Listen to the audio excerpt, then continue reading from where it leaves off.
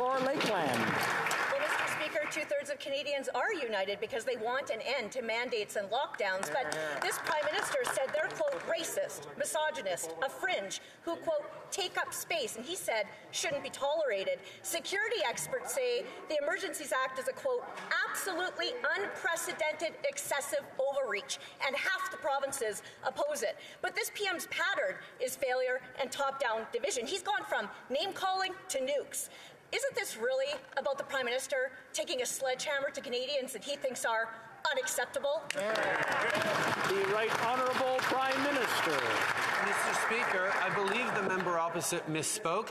I think it's actually 100% of Canadians who are tired of this COVID pandemic, who are tired of having to be restricted, of having to be impacted by this pandemic around the country and around the globe. We all want to get through it. However, the way to get through it is by following science, by keeping each other safe, by being there for each other. The way through this pandemic isn't to engage in illegal blockades that are harming their fellow Canadians.